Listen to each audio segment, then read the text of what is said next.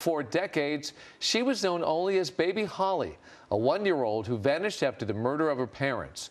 Now, she's been found, alive and well. Her name is Holly Marie Klaus, age 42. In 1981, police found the remains of an unidentified man and woman in a rural Texas area, but not their one-year-old daughter. The remains were finally identified in 2021, just last year, which prompted a renewed search for the girl. And it turns out she had been abandoned at an Arizona church and raised by an adoptive family.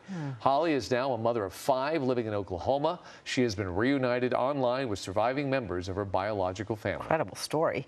Hello, I'm Mark Brown. Get more great ABC7 content by clicking the subscribe button for our YouTube channel. And download the ABC7 Los Angeles streaming app on Fire TV, Android TV, Apple TV, and Roku to watch on your TV.